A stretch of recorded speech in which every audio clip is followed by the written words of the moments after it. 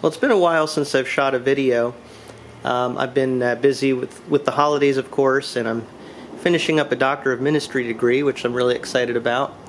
But it has been so busy, and I am happy, though, to get back into this here and show a couple of Bibles. And I thought this would be really interesting. I actually have here the RSV, Revised Standard Version, and the newer the new Revised Standard Version. But this copy here is kind of a historic copy. So I thought we would just take a look at this. You might be interested to see this. Really, it's kind of a first edition copy, I guess you could call it. And then compare it a little bit with the updated New Revised Standard Version. So this Revised Standard Version is leather cover, and you can see the spine here says helps. It's got some helps in the back. Revised Standard Version, printed by Augsburg. And what I find so interesting about this, as we get into it here, it is nice leather and has a synthetic liner. This is the title page. And that shows you here that the Revised Standard Version is actually associated with the King James Version of 1611. But that was revised in 1881 to 1885. And then the New American Standard Version in 1901.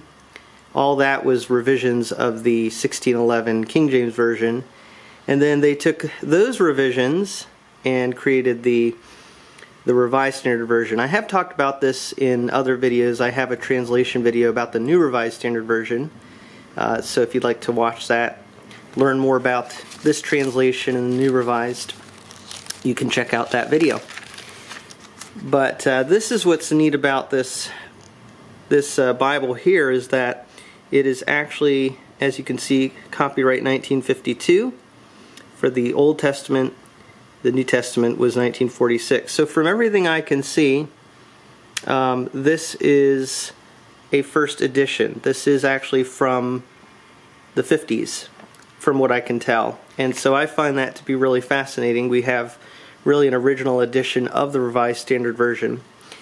And it's neat because you can see in some ways it's an update of the King James. It's more modern, but it's, by today's standards, more traditional.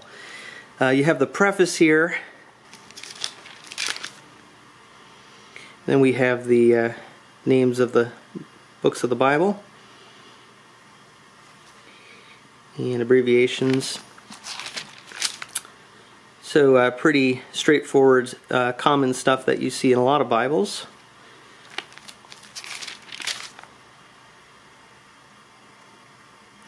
So getting into it here, this, I'm happy to say whoever originally owned this used this a lot, so it's got a lot of wonderful Bible study markings in it. But as far as what I really just want to show you here is the format. Even in the 1950s you had poetic format for certain parts of the Bible, and then you have paragraph formatting for other parts. This also has illustrations throughout the Bible, and they're nice 1950s illustrations.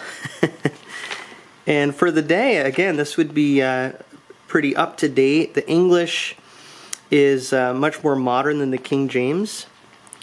It's interesting, though, if you get into the Psalms here, you will actually see, for example here, the crash of thy thunder was in the whirlwind.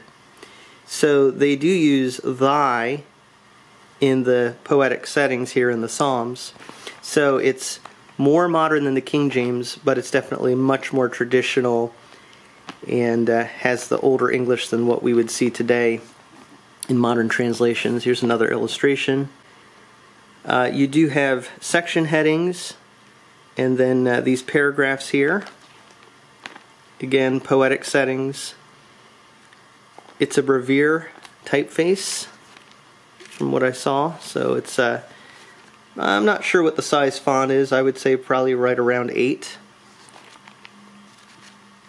So really neat. Another interesting feature of this Bible is when you get between the Old Testament and the New Testament is where you have more record pages, which is interesting because usually these are at the beginning of a Bible, but in this edition they're right in the middle. There is at the beginning of the Bible the presentation page, but the middle is where they have all the family records. So that's pretty interesting. And then you get to the New Testament, and again you see a little bit more of a traditional wording here. It says the New Covenant, commonly called the New Testament, of our Lord and Savior Jesus Christ. And again, all the information. I think it's pretty cool how much information they put on these pages, because you can tell this would be, at the time, a new translation. So, a lot of neat information there. And then here are the books of the New Testament. Title page of the New Testament. And then we get into the text here. So, really traditional looking compared to translations that are coming out today, and yet this was actually a new translation at the time, and very, for its day, very readable. Yeah. So the first thing that we see here is helps for Bible study, and it shows you all the different helps that are contained in this part of the Bible. 50 great passages from the Bible. So really neat to see these helps and how they would have done it in the 1950s. Really, you know, these are kinds of things you'll see in some Bibles today, but just done in the style and the technology of this time period. Parables of Jesus. 150 great Bible stories. Chief events in the life of Jesus. So a lot of really nice helps. And again, whoever used this really used it a lot for Bible study, and I can see why. It's just a really nice Bible. Has a Bible dictionary as well. You don't get that in a lot of Bibles, and this is actually a nice footprint. I'll try to include the measurements in the description below this, but it's, you know, really you're looking at probably a less than 9 by 6 inches, and maybe a little inch and a quarter thick. So really good footprint, and has a lot of helps in it, and is actually still really readable. The paper from this time period, I would say, is really good. It is thin, but as you can see, very opaque. You're not getting a lot of bleed through. So really, really high quality actually. And for it to last for 60 years or so, it says a lot, actually getting on 70 years here. So really, really awesome. Here's the concordance. And then finally, we have our, oh wait a second, we've got some historic Christian symbols. Oh, there you go.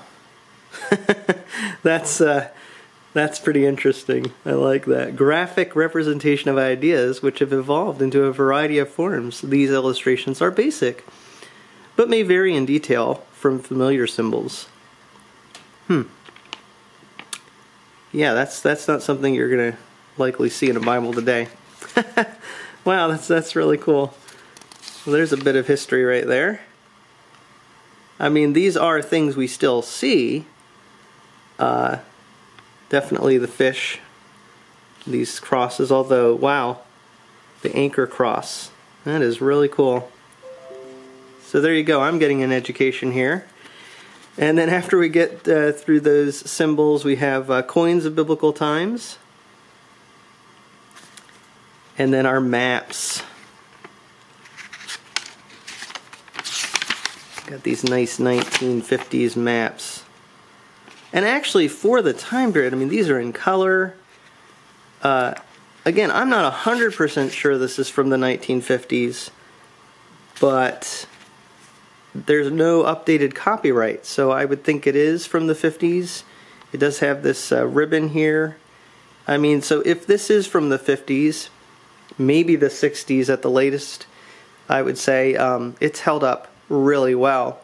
And it is a neat little, you could say, kind of condensed study Bible in the sense that it has those helps in the back that are really interesting.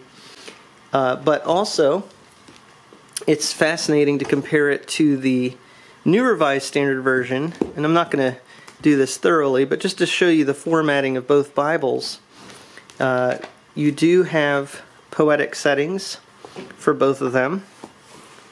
So I can zoom in here to show you that. And as you can see, they both have poetic settings for the Psalms. The typeface on the NRSV now, this is a 2019 printing, is a comfort print, and so it's a little bigger and quite bold and very readable. But for this this time period, this was actually a really readable Bible, really nice. So looking at 1 Samuel in both of these Bibles, it's interesting. What you'll notice is that in the paragraph sections, you will see at the beginning of the paragraphs a larger verse number, and then in the middle of the paragraphs you'll see smaller verse numbers. And that is true in both editions. And actually the verse numbers in the newer edition are quite small within the paragraph. Kind of looking at 1 Samuel chapter 2 there. There are new headings. They have different wording, but they're divided in similar places. I do notice here that verse 11 actually, after Hannah's song, is included right after Hannah's song in the older edition. In this new revised, they actually separated it out into the next section. So you can see that right here. Verse 11 is there. In the older edition, verse 11 is here. So just some interesting formatting differences, but that kind of shows you how those two look together. And I like it. I mean, really what you're looking at here is modern for its time, updated for its time, but the Revised Standard Version has always had a high link to history. Again, being updated from the King James, the Revised Standard Version, American Standard Version. Same with this, which is an update of the Revised Standard Version. So it's modern in some ways and yet traditional, tied in with history in other ways. So that is really fascinating. I thought you might find that interesting. And that is a look at the Revised Standard Version from the 1950s and comparing a little bit here with a new revised, completed in 1989, but this is a 2019 printing.